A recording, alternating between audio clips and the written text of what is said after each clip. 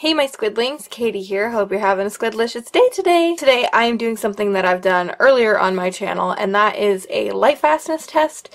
So last time I did some inks, and this time I swatched out all of my different watercolors, and I thought I had filmed it and I was going to talk about it and all that stuff, but if I filmed it, I lost the video, and if I didn't film it, well, obviously there's no video to show you. So I have a bunch of different watercolors on this paper. They've been sitting in my window since I think the end of November or the beginning of December.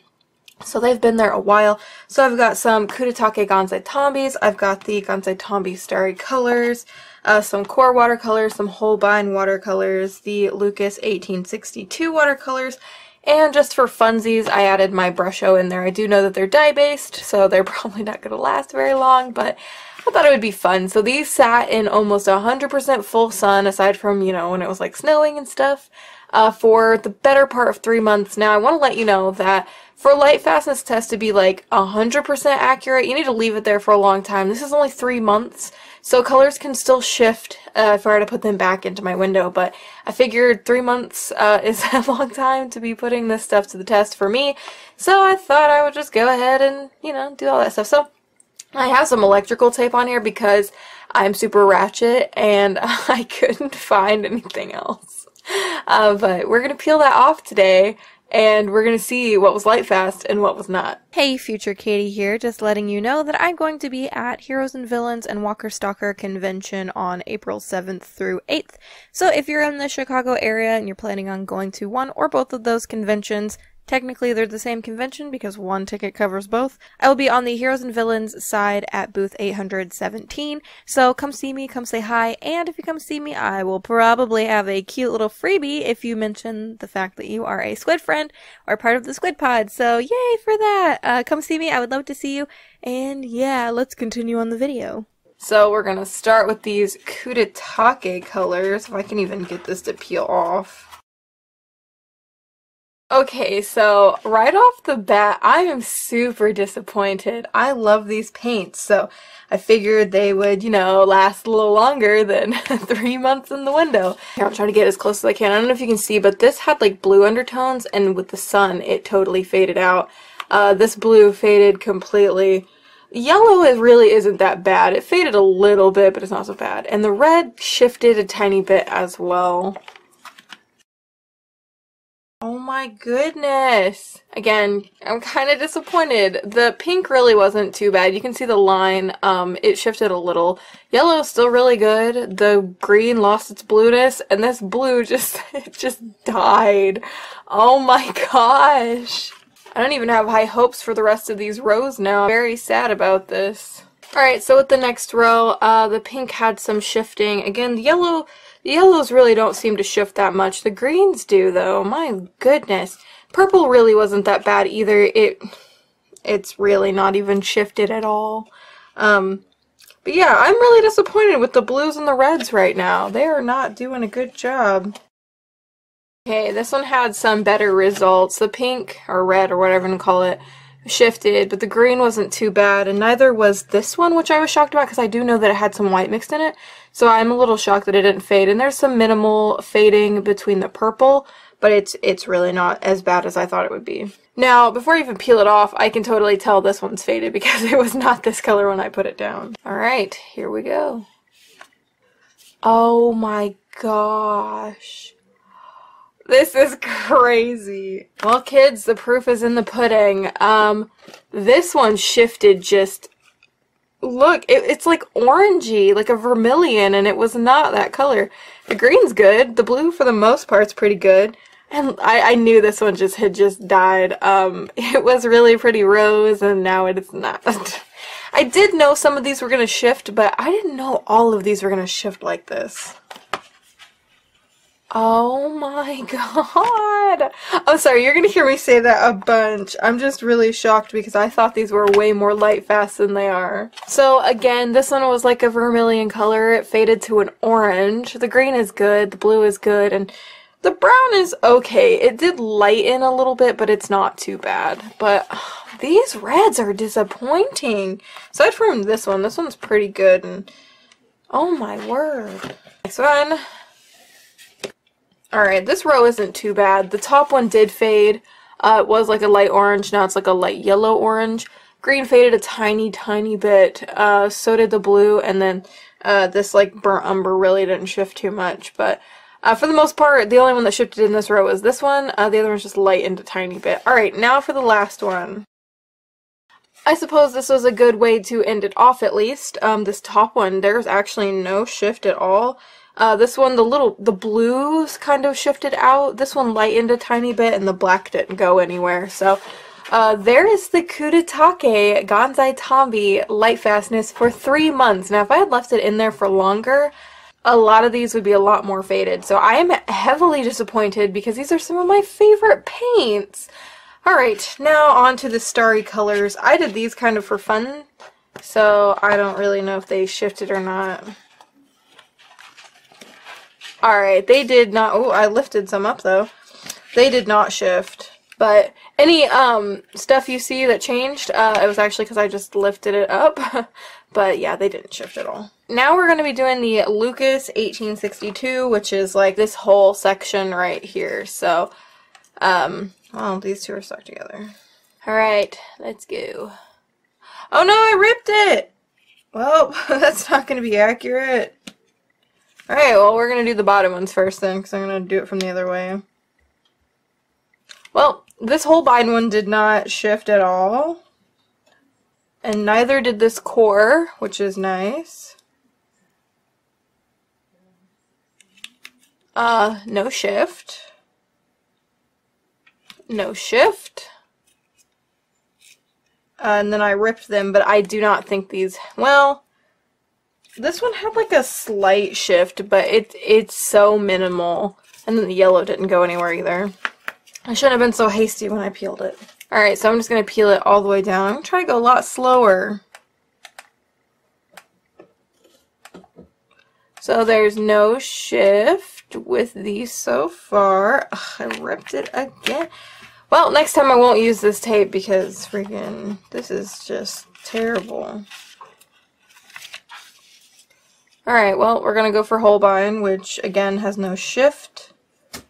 And same with the core.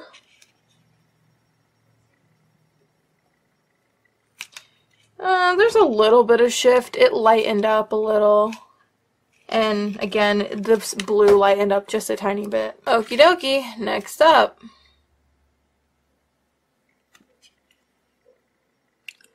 Alright, there's no shift there. I'm actually really proud of these Lucas ones. But I'm not really surprised because they are a relatively expensive set. This pink lightened a tiny bit, but it really isn't much. And then, basically, there's no shift outside of that. How about the core? Nope, no shift, even though I did rip it, and I'm still ripping it. Okay, we're gonna go from the other side.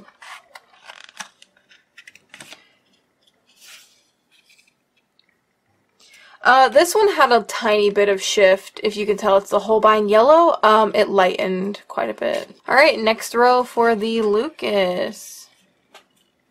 Also, whatever pen I used was LIGHTFAST. I don't know what it was, though. Alright, this did shift. You can tell it lightened quite a lot in the lighter areas. But again, a lot of the Lucas ones that are lightening, it's when I added more water. That one's good. This one shifted a little bit lighter. And so did this one, but again, it's only in the parts where I used a lot of water. Not near as disappointing as the Kaatydid ones. Alright, how about that core? No color shift. Oh no!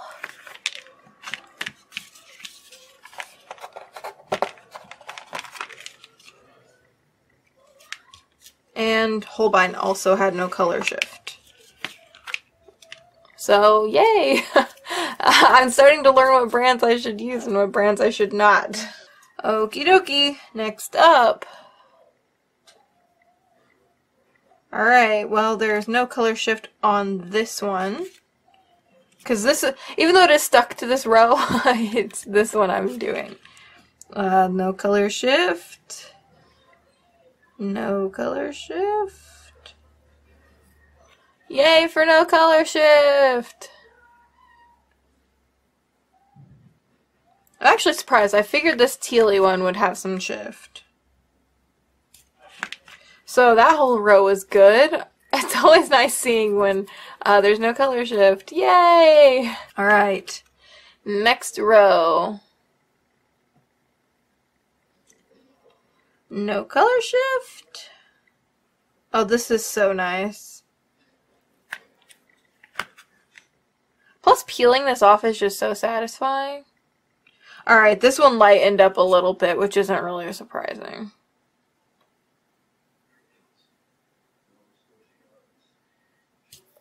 But yeah, other than that one that lightened up just very slightly, that row was good. Well, that was it for the Holbein, which did pretty well aside from the yellow, but again, that was just the lighter areas. We're about to do the last one in the core, and we're going to continue working on the Lucas.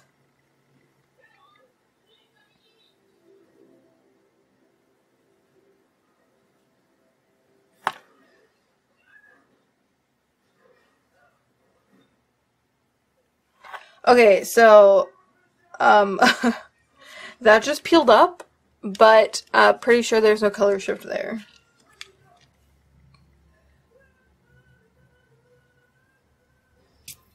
And really, no color shift there either. So, Core and Holbein are actually really good sets to use if you want to try to stand the test of time. So far, Lucas's, there's only a couple that have really lightened up, and not this one. I did this one, like I peeled that up. So. But yeah, so far these are all good. If you want Kaatydid to stand the test of time, don't, because it doesn't, which is a darn shame. Their shiny colors do, though.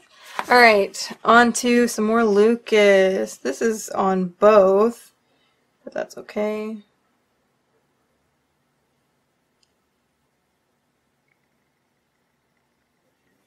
Alright, this is good. I peeled up a little paint there, but yeah, I will not be using this tape again because it's actually peeling it up and it's really sticky, and so yeah, won't be using that again. Alright, so as I peel these last ones off, I'm also going to be peeling the Brusho ones up, which I'm going to do this from the bottom because the Brusho ones were the fun ones I decided to add. I know that these aren't going to be light fast. I just wanted to see how bad they shifted. Oh my. This one wasn't too bad, but this one's terrible.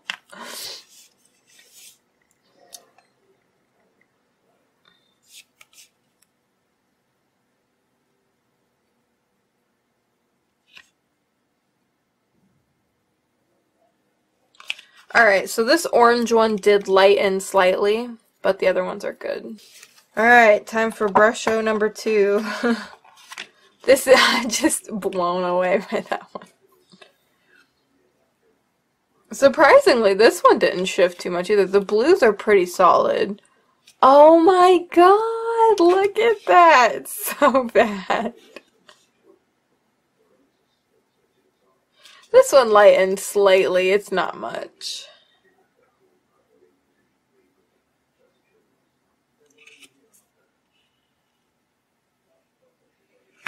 But other than that, the rest of the Lucas was good. Actually, you know what? I lied.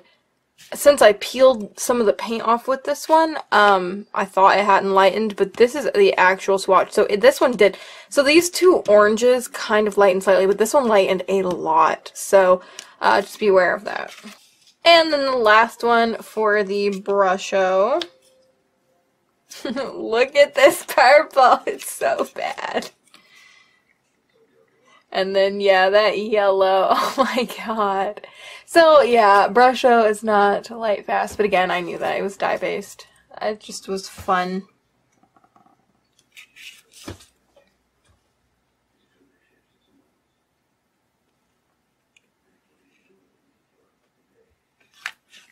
Alright, and all of those are good. And then last on the Lucas.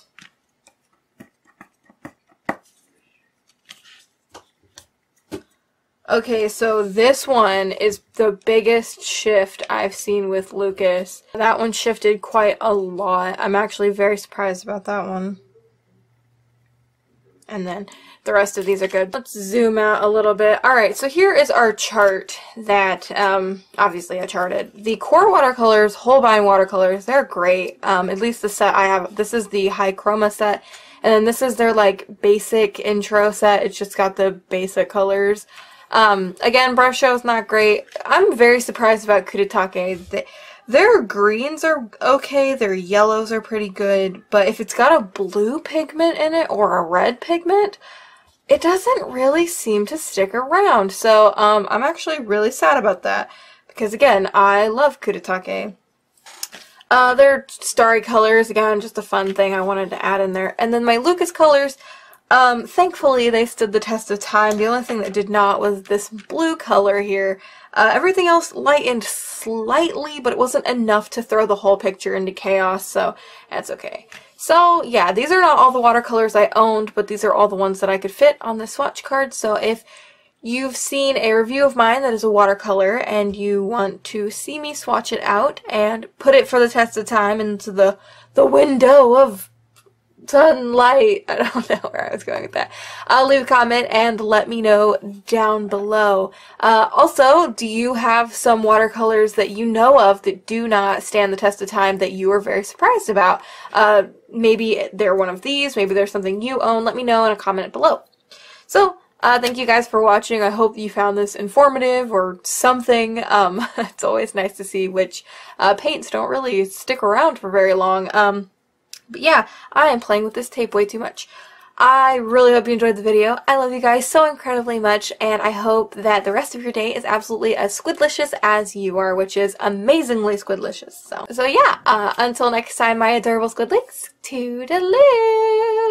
I need to get rid of this tape.